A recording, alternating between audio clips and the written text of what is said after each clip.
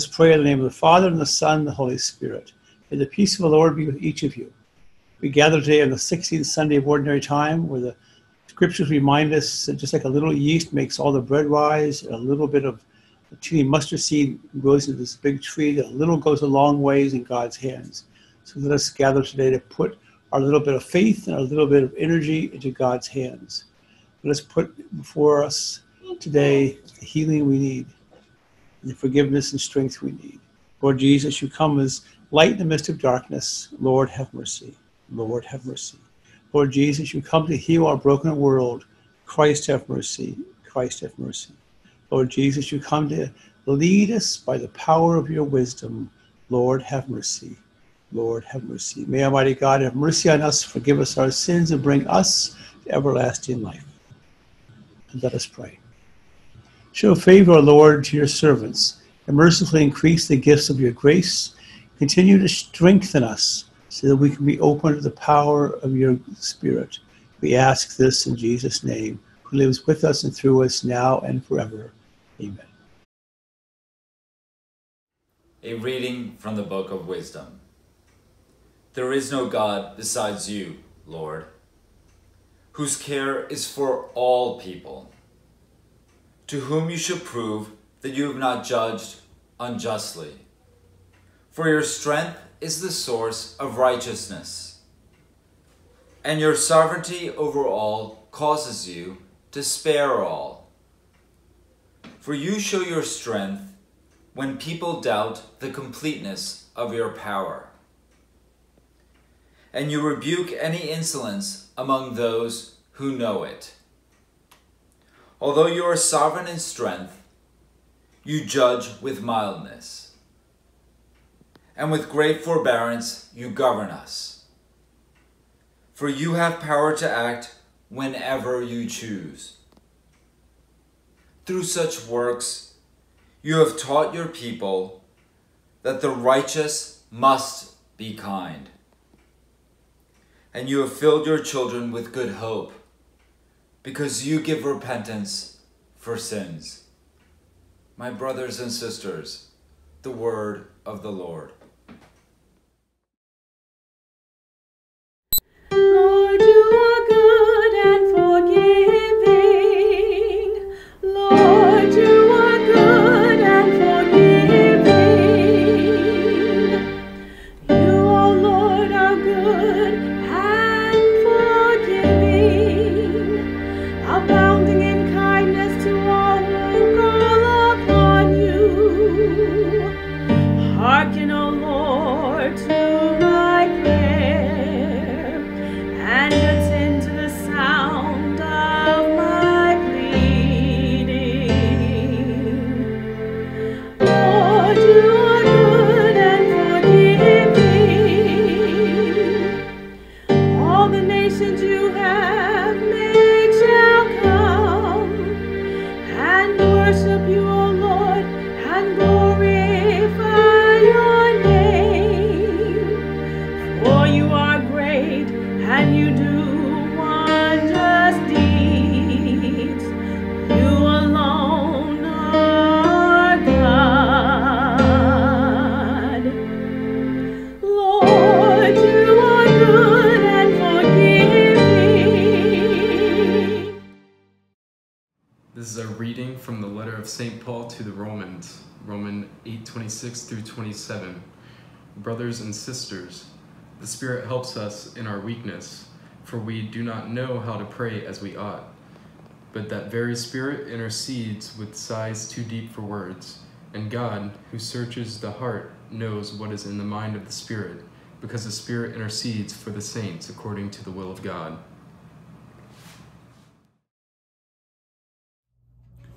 The Lord be with you.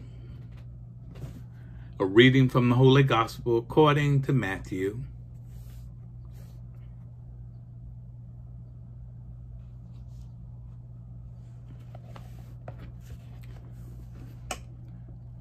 Jesus proposed to the crowd another parable.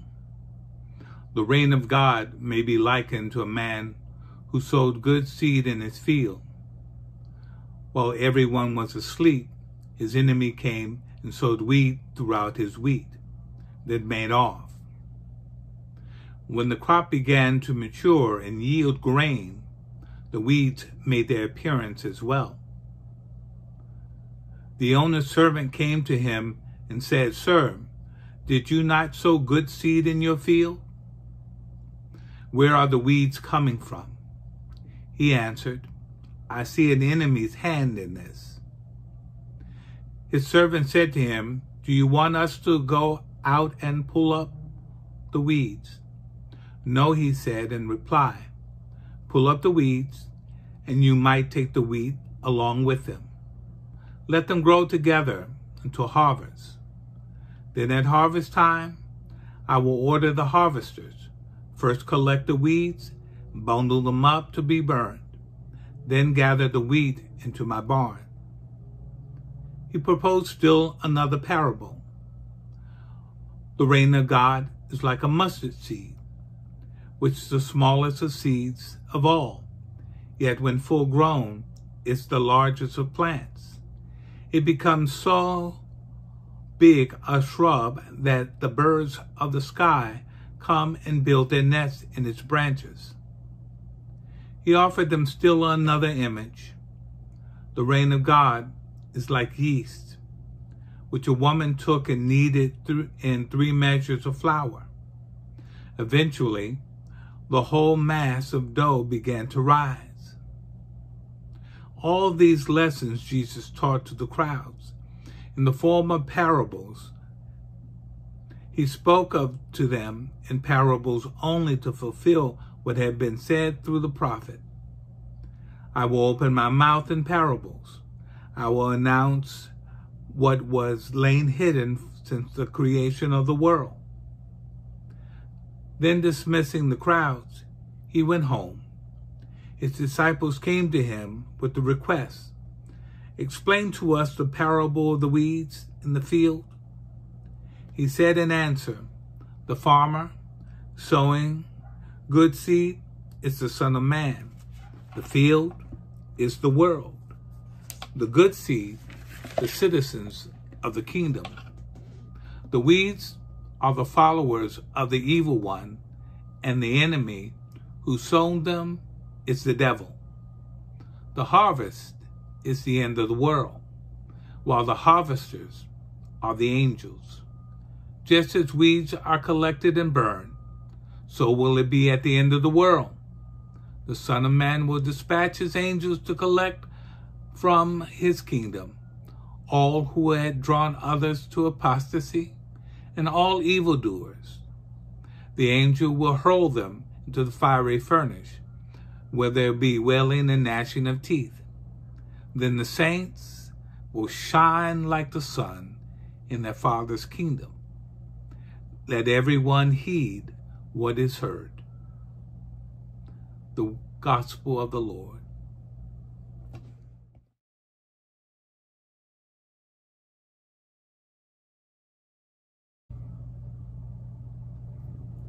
Oh, hey church. Okay, so I'm sitting here and I'm reading this, and Jesus is explaining to his disciples, explaining to all the people, visions of the kingdom of God, what the kingdom of God is like. And he's using parables to explain these things. Parables, which are stories told to express a lesson, a simple way of expressing a complex notion. And so he tells the parable of the sower of the seeds, the parable of the mustard seed, and the parable of the yeast. The sower of the seed, where the farmer sows good seed, but the enemy comes and sows weeds. And the parable of the mustard seed, where it is, even though it's small, that if we have faith that size, that we could do mighty things, that we could even move mountains. Amen. And the parable of yeast, which is folded in to the dough and can leaven the whole loaf. So I'm trying to get the lesson, right? So Jesus is teaching a lesson in parables, and I'm trying to get the lesson. So let's see how I did, right? So the parable of the weeds, there are good and bad among us. That everything God made is good. We remember that from creation, right? We remember that from creation, and God said it was good. But the enemy has come and sowed in things in our hearts, in our lives, in our way, to block us from the kingdom. And, the disciples are like us. We want to move those things out of our way. We want to get rid of them. But the problem is that we don't always have the best judgment of what is good and what is bad. Sometimes our eyes deceive us. Sometimes our perception may be off. So God tells us, let it all grow together, that there'll come a time when he shall divide the wheat from the chaff. In Matthew 5:45, it says that he maketh the sun shine on the just and the unjust alike, and he sendeth the rain on the righteous and unrighteous. So we are reminded in this parable that we do not need to concern ourselves about separating the wheat from the chaff or pulling up the bad things, that our focus must be on being the best Christian that we can be. And so Jesus is explaining this in parable. So, I'm trying to get the lesson, right? And so then he says the kingdom of God is like a mustard seed. And even though it's the smallest of seed, when it grows into a mighty bush. And so when our faith grows, we grow stronger. And that strength and that power in our faith can make things happen in our lives and around us, and give courage and comfort and care to those around us. I'm trying to get the lesson, right? And so it says that when it grows, when your faith grows, others can take rest in you, like the birds of the air come and build their nests in the bushes of the mustard tree, right? So, I'm trying to figure this out. And then the parable of the yeast that leavens the whole loaf, that the kingdom of God grows from small beginnings, or our mustard seed of faith, which is passed on from generation to generation, leavening the loaves of our lives and of our generations, passing on the faith, that faith in which we are poured into and mixed into and leavened, which leavens the whole loaf. At one time, there was only one Catholic in my family, and now there are many. At one time, there was only one believer in my family, and now there are many. Over generations, we have leavened the yeast of our faith and poured it into our community, so that now the whole loaf is leavened. The parables encourages us as disciples to expect that their enemy is busy, amen? But that our faith can be strong, and that it is our job to act as leaven, as yeast, and leaven the loaves of the people in our lives, to expand our faith so that it pours out on them. And so the disciples asked Jesus, explain this whole thing to us, and Jesus does, you know. And so I won't re-preach Jesus' sermon, but I do want to take time to think about these things that Jesus has presented to us in parable so that we might understand. Matthew ends this gospel with the phrase, it's not in this translation, but I like the way it is in other translations, where it says, let those who have ears, let them hear. Let us pray together our belief in God and the Creed. I believe in one God, the Father Almighty, maker of heaven and earth, all things visible and invisible. I believe in one Lord Jesus Christ, the only begotten Son of God, born of the Father before all ages, God from God, light from light, true God from true God, begotten, not made, consubstantial with the Father. Through him all things are made. For us and for our salvation he came down from heaven, by the Holy Spirit, was incarnate of the Virgin Mary, and became man. For our sake he was crucified under Pontius Pilate. He suffered death and was buried, and rose again on the third day in accordance with the Scriptures. He has ascended into heaven and is seated at the right hand of the Father. He will come again in glory to judge the living and the dead, and his kingdom will have no end. I believe in the Holy Spirit, the Lord, the giver of life, who proceeds from the Father and the Son, with the Father and the Son is adored and glorified, who has spoken through the prophets. I believe in a one holy Catholic and Apostolic Church. I confess one baptism for the forgiveness of sins. I look forward to the resurrection of the dead and life of the world to come. Amen. And let us present to the Lord our needs, the needs of our larger church community.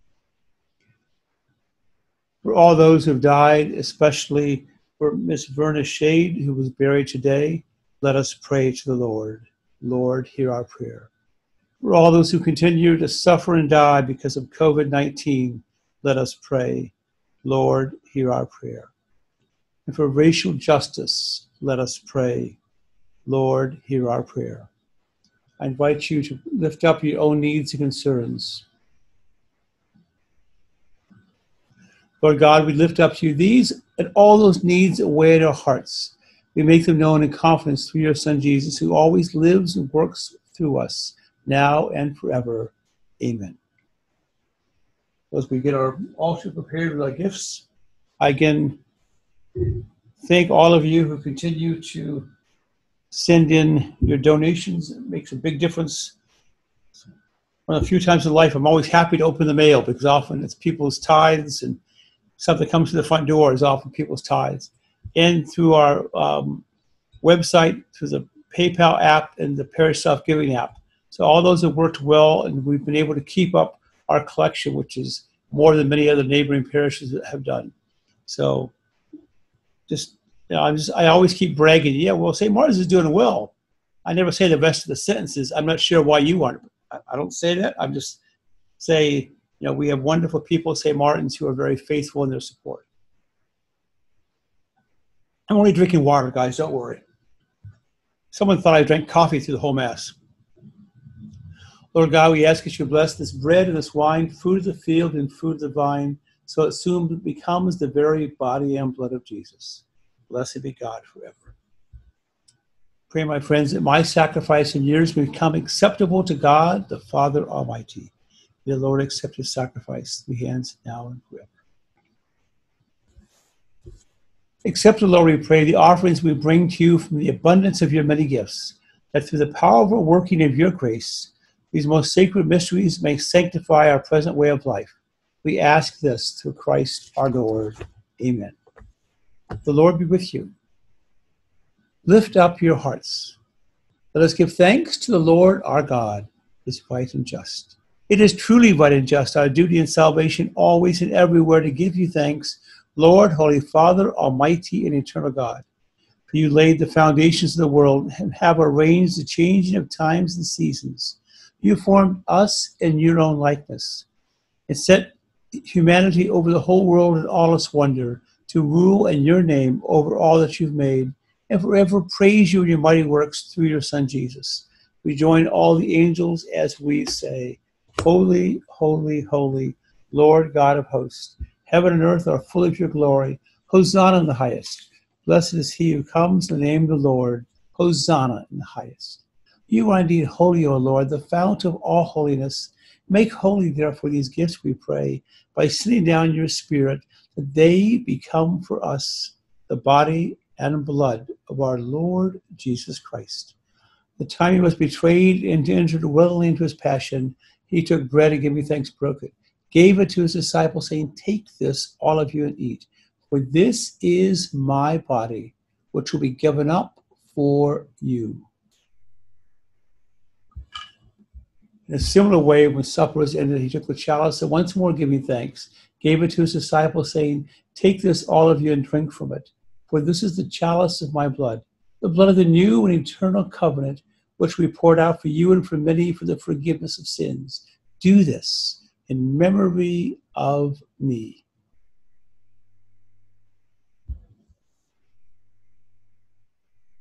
And let us proclaim the mystery of faith. Christ has died, Christ is risen, Christ will come again. Therefore, as we celebrate the memorial of his death and resurrection, we offer you, Lord, the bread of life, the chalice of salvation, giving thanks you have held us worthy to be in your presence and minister to you. Humbly we pray that partaking in the body and blood of Christ, we may be gathered into one by the Holy Spirit. Remember, Lord, your church spread throughout the world and bring her to the fullness of charity, together with Francis, our Pope, Wilton, our Bishop, and all of the women and men who lead and guide the church. Remember our brothers and sisters who have fallen asleep in the hope of the resurrection, especially all those who have died from COVID. And welcome all into the light of your face. Have mercy on us all, we pray, that with the Blessed Virgin Mary, Mother of God, with Blessed Joseph, her spouse, the blessed apostles, Martin, and all the saints who have pleased you throughout the ages, we may merit to be co-heirs to eternal life, and may praise and glorify you through your Son, Jesus Christ. Through him, with him, in him. O God, Almighty Father, the unity of the Holy Spirit, all glory and honor is yours forever and ever. Amen. Let us pray in the words that Jesus gave us. Our Father, who art in heaven, hallowed be thy name. Thy kingdom come, thy will be done on earth as it is in heaven. Give us this day our daily bread, and forgive us our trespasses, as we forgive those who trespass against us. And lead us not into temptation, but deliver us from evil. For thine is the kingdom, the power, and the glory, forever and ever. Amen. Lord Jesus Christ, you said to your apostles, "I leave you peace. My peace I give you. Look not on our sins, but on the faith of your church, and grant us the peace and unity of your kingdom, where you live forever and ever." May the peace of the Lord be with each of you. And one day, hopefully soon, we'll be able to physically see each other, even if it's with masks, to be able to share this kind of peace. And one day, hopefully not too far distant future, we'll actually be able to go and hug and shake hands and all that good stuff. But right now, we can share peace virtually with those in our own households. Lamb of God, you take away the sins of the world, have mercy on us. Lamb of God, you take away the sins of the world, have mercy on us. Lamb of God, you take away the sins of the world, grant us peace. Behold the Lamb of God, behold him who takes away the sins of the world. Blessed are those called to the supper of the Lamb. Lord, I am not worthy you should enter under my roof, but only say the word, and my soul shall be healed. I invite all of you to, again, invite the risen Lord to come spiritually into your hearts. There's nothing that can limit God's grace and God's presence. So even though we can't physically receive at this time, we can still receive that grace that comes from the risen Lord through the Eucharist. So I invite you to invite the Lord Jesus into your heart to give you the grace and strength and wisdom that you need for this week, the body of Christ.